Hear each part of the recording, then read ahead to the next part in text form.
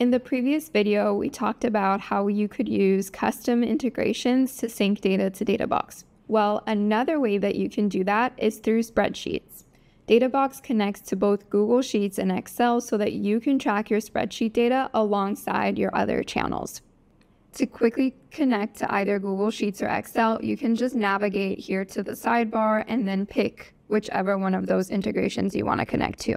So if we first wanted to connect to Excel, we can click Excel and we would be presented with the pop-up. In the pop-up, we can see we have a few different ways to connect depending on our online storage.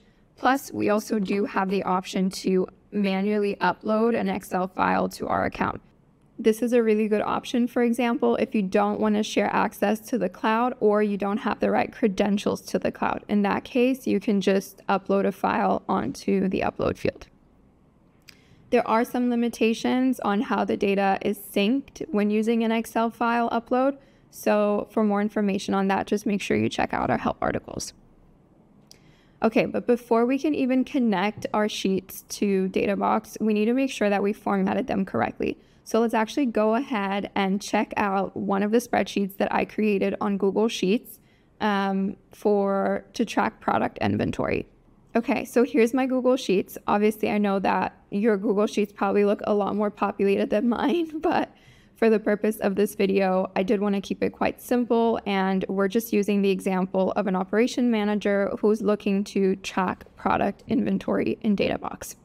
So a few things I do want to mention. The first thing is that there are two ways that you can format your Google Sheets. You can do it either vertically or horizontally. I've chosen to format my data vertically, which means that each column is going to then represent either a value, a dimension or category, and a date field.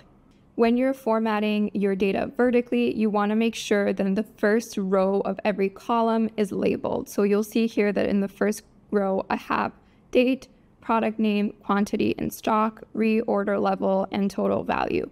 This will just make it a lot easier for us when we're creating metrics in Databox.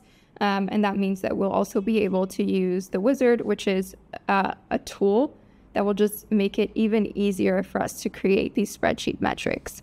The second thing I want to make sure I mention is that when creating metrics in Databox through spreadsheet data, every metric needs to have a value and a date. So we wouldn't be able to create a metric based off of product name. If we were to create a metric based off of product name, our metric would have a date field, which is mandatory, a value field, which is also mandatory, and then a dimensional field, which is optional. So in this case, our dimensional optional field would be product name. The last thing I want to make sure to mention is that we want to make sure we group our columns accordingly. So if we have more than one dimension, we want to make sure that all the dimensional columns are next to each other, and then all the value columns are next to each other.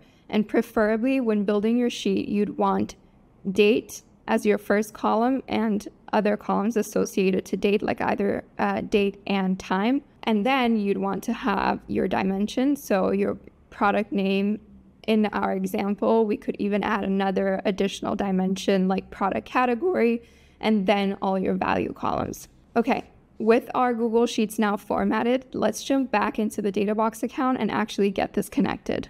Okay, back in Databox, to connect this Google Sheets, I would just select Google Sheets and connect now.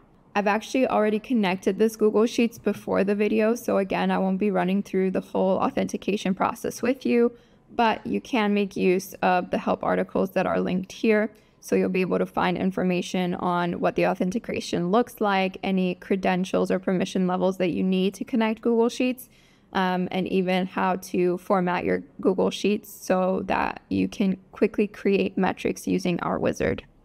Okay, so with my Google Sheets now connected, let's actually go and find it under my data source connection list, and let's start building some metrics. Okay, so here's my sheet, product inventory demo data, and to create metrics, I'm just gonna select see all metrics. Again, we're selecting see all metrics, but we don't have any metrics available yet, so to build a metrics, I would just select the plus button under custom metrics. Okay, so this is our Google Sheets wizard. which essentially just makes it a lot easier for you to create spreadsheet data. You can see here already that based off of the labels that I've given on my columns and how I've grouped and formatted my Google Sheet, it's automatically labeled and picked up what values are in each column. So you'll see column A is date, column B it's picked up as my dimensions, C, D, and E as my values. So here in this example, we're going to be building a metric like quantity in stock by product, so we can actually see how much stock we have of each product. So if I press continue, I can then just follow through the instructions. So here we want to select a metric value. We're wanting to look at quantity in stock, so I'll just select this one or leave it as is. So because we want to see quantity in stock by product, I would then select the dimension and leave that one as is as well. And under my date, I would just leave that as is as well. I would select the date column, but in this case, it's picking up everything for me. So I can just select continue.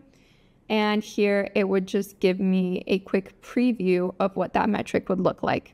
I do have a few advanced ways that I can manipulate that metric by defining like how we want to aggregate that data and our values, or even how we want it to format our numbers. But for this case, I want to leave it as is. And then the last thing we could even define is our favorable trend. So if we want to say that if we have more quantity in stock, it's a positive thing, and if we're trending down is a negative thing. So again, we're just going to leave that as is because the more quantity we have in stock, the better. With this metric now done, we can just go ahead and press continue. And that's it. We've created our first Google Sheets metric. You can then continue to follow these steps and create more metrics off of your spreadsheet data.